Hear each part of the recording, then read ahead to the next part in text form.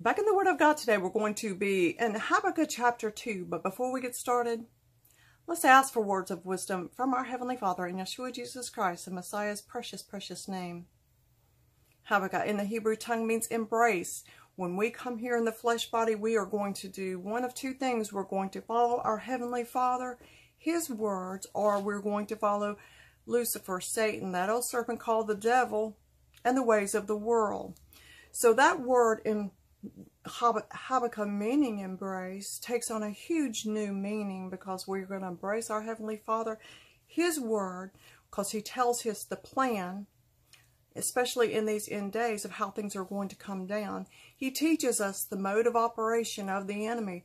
So when we put on the whole gospel armor, as Ephesians chapter 6 tells us to do, to stand against the wiles of the devil, or we're going to follow the ways of the world, what sounds good and easy, and those things, that doctrine out there that teaches you or tells people you don't have to read and study and know what the Word of God has to say.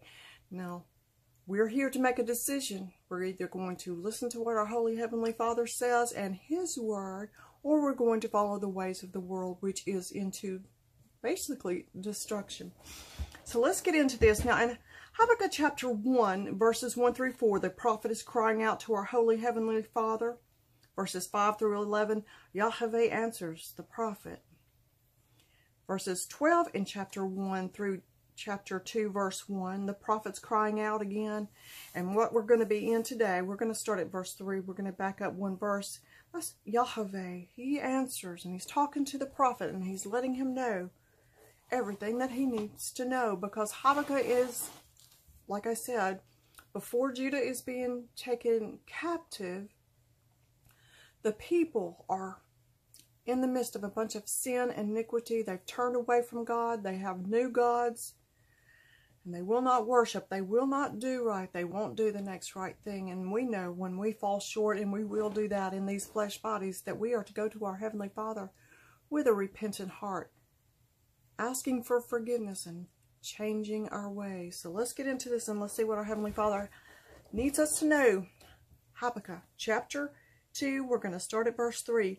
For the vision is yet for an appointed time. So this is our Heavenly Father speaking back to Habakkuk. He's saying, the vision is yet for an appointed time, that is the end of this dispensation of time when Jesus Christ will return here.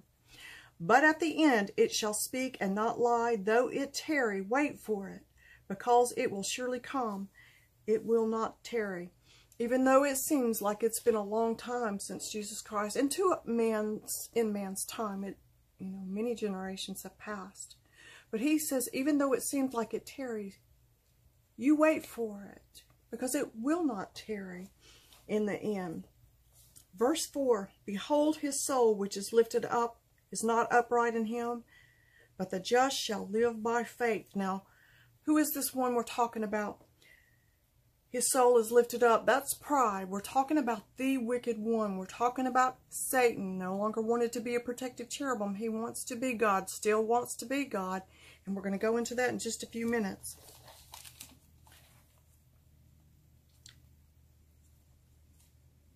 When Habakkuk is getting an answer here, he's talking about, he says, behold the proud one, that is Satan, and his fate, which is going to be coming judgment, and the preservation of the just is eternal life with our living God.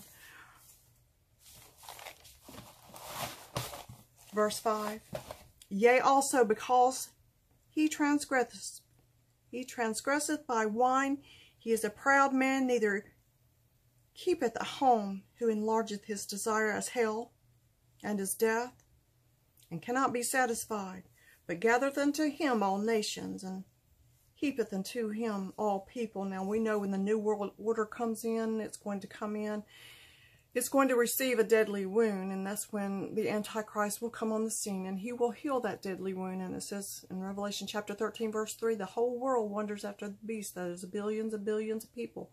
They begin to worship it and serve this beast system. So it goes from a political governmental system to the religion of the world. We know it's going to come down. Now, what is it talking about? Yea, also because he transgresseth by wine. Now this wine, yayin, if a person partakes in too much wine, and he crosses over from being a person who uses it to calm his nerves or whatever, to going into the disease of alcoholism, it's overtaken him. It's overtaken his mind, body, and soul, so to speak. And think about as a cucumber becomes a pickle can never become a cucumber again. So complete abstinence is what that person has to partake of. And complete absence of yayin, which is wine. But I'm going to talk to you, and we're going to go into just mentioning that. Look at it physically, but then we're going to go into Isaiah chapter 29. We're going to start reading at verse 9, because this has more severe implications when we start looking spiritually. Isaiah chapter 29, and we're going to start reading at verse 9. Stay yourselves and wonder, cry ye out and cry. They are drunken, but not with wine. They stagger, but not with strong drink. What is he talking about? What does our Heavenly Father need us to know? They are staggering around, seemingly drunken, but it's not with wine. Listen up. For the Lord hath poured out upon you the spirit of deep sleep, and has closed your eyes, the prophets and your rulers. The seer hath he covered. Now, why would our Lord God Almighty do that? Let's go over to 2 Thessalonians real quick, and I'm going to read this. This is the writing of Paul. But for those people who will not seek out the truth, Father says, I will send you such strong delusion. Remember that? 2 Thessalonians chapter 2, we're going to start reading at verse 10. And with all deceivableness of unrighteousness in them that perish, because they receive not the love of the truth, that they might be saved.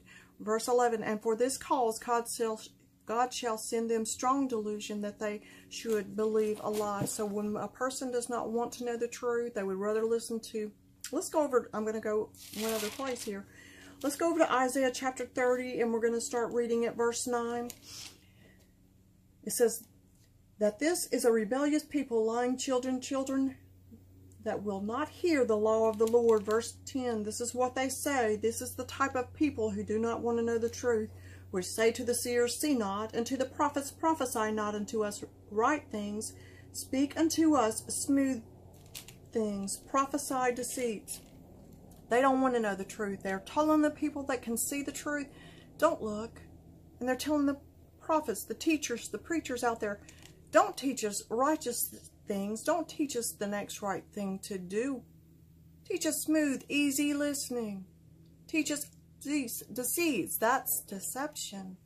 Teach us lies. Verse 11, get ye out of the way, turn aside out of the path, because the Holy One of Israel to cease from before us. Verse 12, wherefore thus saith the Holy One of Israel, because you despise the word, and trust in oppression and perverseness, and stay thereon. Verse 13, therefore this iniquity shall be to you as a breach ready to fall, swelling out of the high wall, whose breaking cometh suddenly at an instant. Now we're talking about the return of Jesus Christ. He's coming. There's going to be a shaking like we've never seen before. Verse 14, and he shall break it as the breaking of the potter's vessel that is broken in pieces. He shall not spare, so that there shall not be found in the bursting of it a sure to take fire from the hearth, or to take water withal out of the pit. Now we're looking prophetically. That's going to happen. Father's promised it's going to come down exactly as it is written. So let's go over here back into Isaiah chapter 29, and I'm going to read verse 11.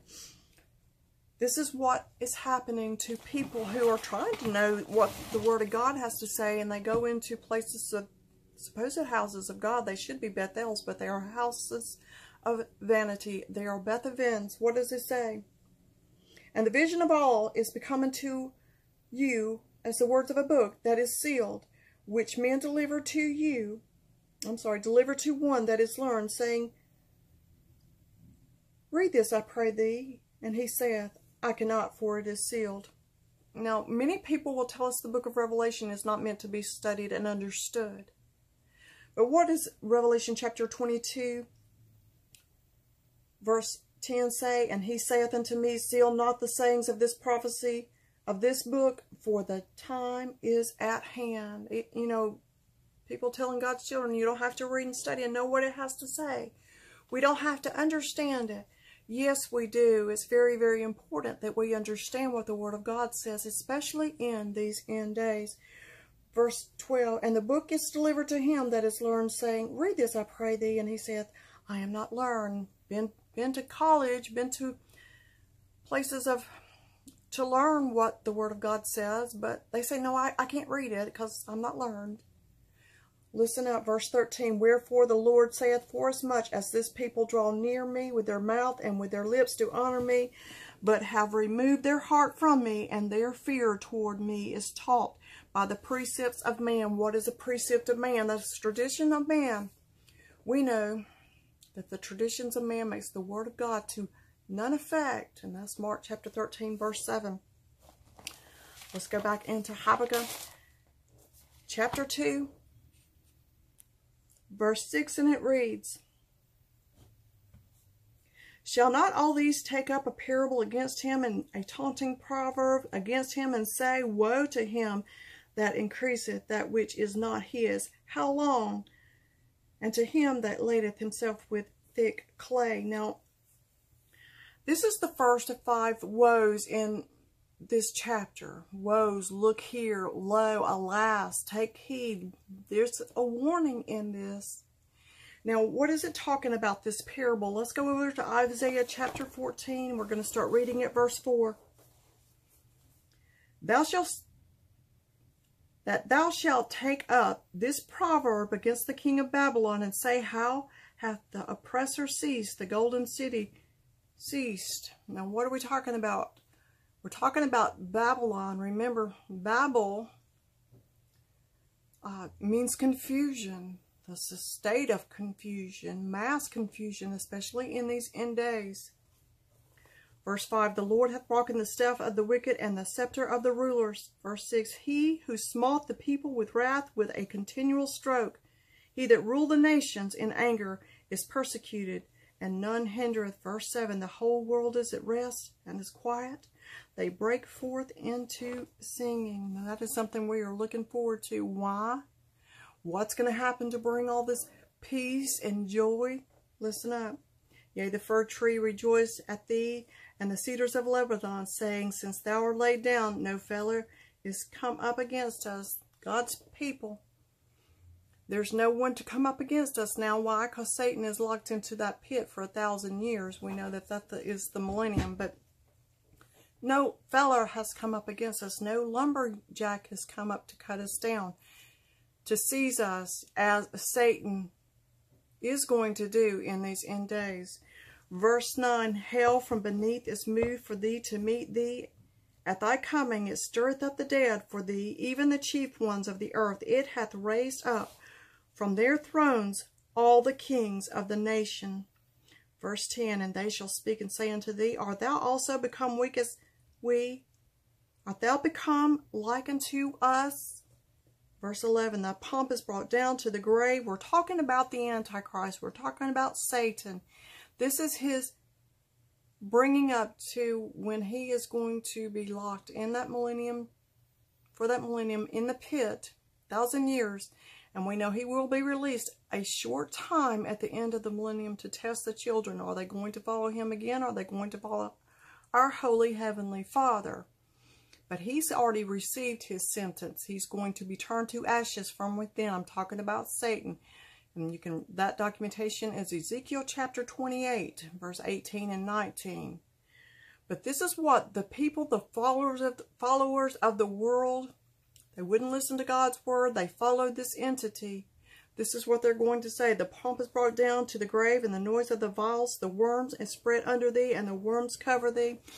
Satan, that's a statement of degradation. Think about him being covered top to bottom with maggots. Verse 12. How art thou fallen from heaven, O Lucifer, son of the morning? How art thou cut down to the ground, which didst weaken the nations? For thou hast said in thy heart, I will ascend to heaven, I will exalt my throne above the stars of God. I will sit also upon the mount of the congregation in the sides of the north. I will ascend above the heights of the clouds. I will be like the Most High.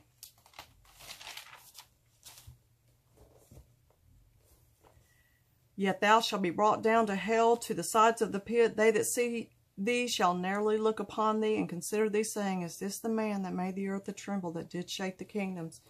He's going down. He has received his sentence. Y'all, it's going to come down exactly as it is written. It is written, so it shall be.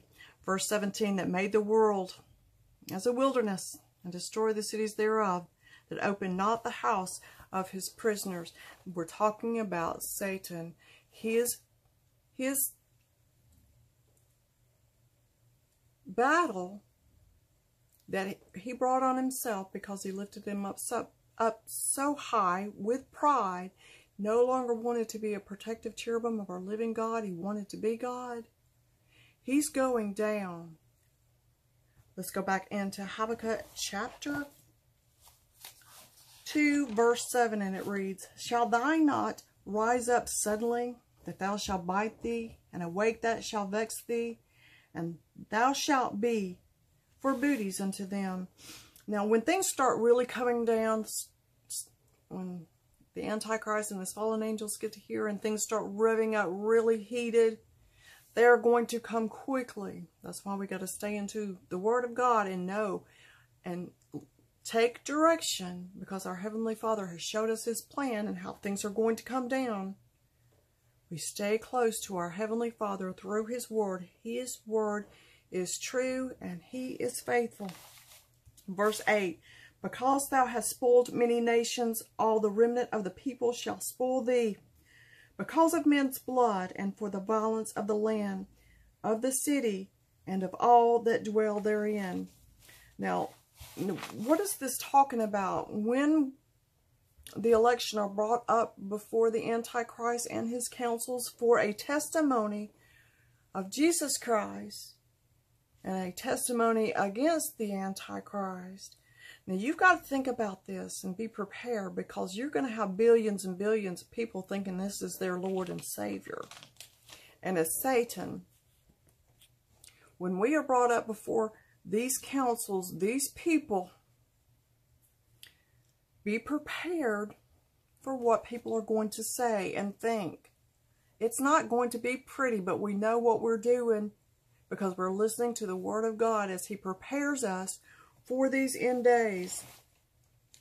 Habakkuk chapter 2, verse 9. Now this is another woe. This is the second of the 5 woes. Woe to him that coveteth an evil covetousness to his house, that he may set his nest on high, that he may be delivered from the power of evil. Now what is this talking about? And we'll see it in the next. Let's go ahead and read the next verse. It kind of helps hold things together. Thou hast consulted shame to thy house by cutting off many people, and hast sinned against thy soul. What this is talking about, we do not consult with Satan. We do not allow him in our lives. You know, we have power. We have been given over Satan and all his evil entities. We do not consult. We do not consent. We do not negotiate with Satan. We send him packing. Verse 11. For the stone shall cry out of the wall, and the beam out of the timber shall answer it. This calling out, this is warning things to come down, warning this dispensation of time to end. It is written, and it shall be. Verse 12, this is number 3, woes. Woe to him that buildeth a town with blood, and established the city by iniquity. Now, I'm going to go into Revelation chapter 17. I'm going to read just a little bit. I'm going to start reading at verse 4. What is this city? City of Babylon. Complete confusion of the world. Verse 4 in the great chapter, in the great book of Revelation chapter 17, and it reads, And the woman was arrayed in purple and scarlet, and decked with gold and precious stones and pearls, having a golden cup in her hand, full of abominations and filthiness of her fornication. That is That's idolatry. This is the great apostasy. Listen up. And upon her forehead was a name written, Mystery, Babylon the Great, the mother of harlots and abominations of the earth. This mystery is mysterion in the Greek. It's the closing of the lips to secretly come in, to initiate and indoctrinate people into a new religion. Babylon the Great, that's confusion, the great, immense confusion. The mother of harlots and abominations of the earth. This harlotry, she no longer wanted to be waiting on Jesus Christ to return. She has fallen in, spiritually speaking, in line, in bed with the Antichrist, spiritually speaking here. Not waiting on the return of Jesus Christ. That is the most abominable thing that anyone could do, especially someone who calls themselves by Christ's name a Christian man, Christ man, or Christ woman, is to follow the Antichrist. That great apostasy that is going to come in. It is written and it is going to be. Verse 7. Listen up. And I saw the woman drunken with the blood of saints and with the blood of the martyrs of Jesus. And when I saw her, I wondered with great admiration. Again, that drunkenness, that with idolatry and filth and false doctrine, where yes, physical drunkenness is bad, but when it talks about this, we're talking about eternal souls here, drunken with confusion, idolatry, not waiting on Jesus Christ, but following the Antichrist. Back into Habakkuk, chapter 2, verse 13, and it reads, Behold, is it not of the Lord of hosts that the people shall labor in the very fire, and the people shall weary themselves for very vanity, emptiness? Now, when you see Lord of hosts, you know our Heavenly Father is over all earthly and heavenly armies. Even Satan's army are only allowed to do as our Heavenly Father allows them to do. Remember that, verse 14, For the earth shall be filled with the knowledge of the glory of the Lord, as the waters cover the sea. That is what we're waiting for. When the knowledge of the Lord, when we move into our spiritual bodies and there's no more confusion, a clarity of mind, thought processes, and the knowledge of the glory of the Lord as the water that covers the sea. Immense. It's going to be everywhere. Verse 15. This is the number 4 in the woes. Woe unto him that giveth his neighbor drink, that putteth thy bottle to him, that maketh him drunken also, that thou mayest look upon their nakedness. Now,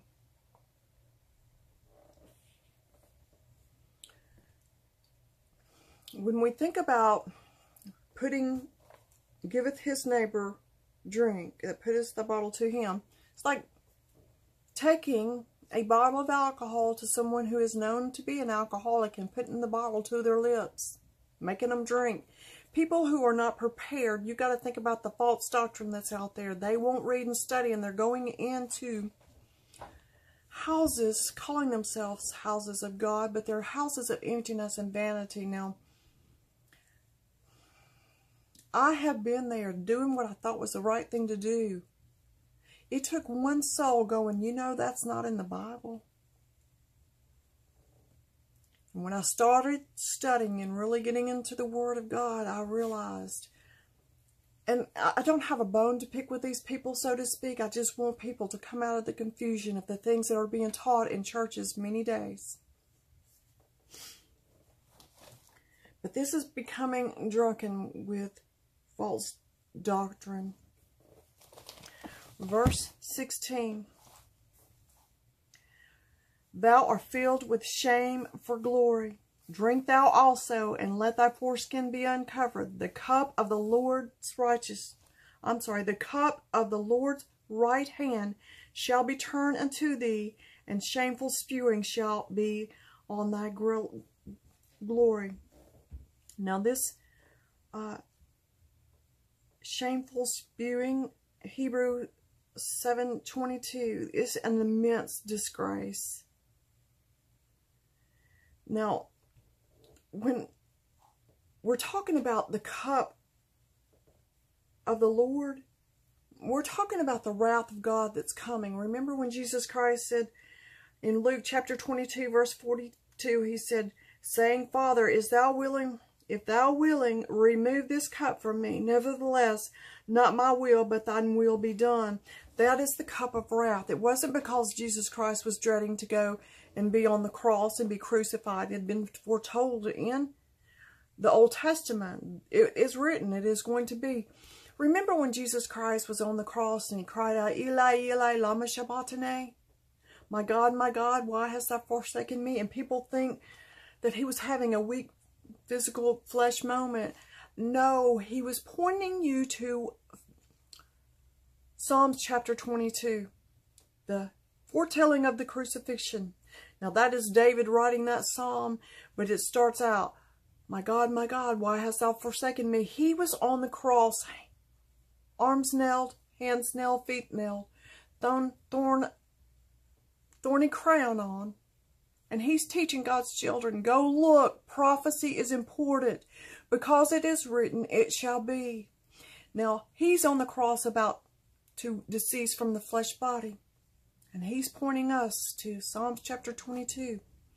When he says, Eli, Eli, lama sabachthani, go look. The telling, read the whole chapter. Verse 17, for the violence of Lebanon shall cover thee, and the spoil of beasts which made them afraid because of men's blood, and for the violence of the land, of the city, and of all that dwell therein. Verse 18, what profiteth the graven image, that the maker thereof hath graven it, the molten image, and a teacher of lies, that the maker of his work trusted therein to make dumb idols, things that we put. Anything that comes before our Heavenly Father and His Word is an idol. We have to have no gods before our living God, period. Now, if you're trusting in a graven image to bring you happiness and bring you peace of mind and to give you some kind of wisdom, then this work of a man's hand, that's never going to bring peace, happiness, love, contentment. Let's read the next verse. This is the final woe. Woe unto him that saith to the wood, awake, to the dumb stone, arise, it shall teach. Behold, it is laid over with gold and silver, and there is no breath at all in the midst of thee. There's no spirit in it. There's no, it's ruach in the Hebrew tongue. You'll find that in H7307. There's no Holy Spirit in these things. They are images. They are material possessions. They're things that will never bring happiness to a soul, will never bring peace and contentment to a soul. They are simply going to nothingness. Verse 20, but the Lord is in his holy temple. Let all the earth keep silence before him. Zephaniah chapter 1 verse 7. Hold thy peace at the presence of the Lord God, for the day of the Lord is at hand. And we are waiting. We are waiting for that marriage feast. We are waiting for the celebration. So we wait. We wait for our living God. We wait. And there will be a time that we will be silent. And we will wait for the coming truth of the Word of God and how things are going to transpire in these end days. But that reverence in the presence of our living God, y'all, that's what we're working for. That's what we're looking for. And it's going to be a great day. And that's going to be it for today. If you like today's teaching, like, share, and subscribe. And let's get the word out. Hope you have a great day. And join us again.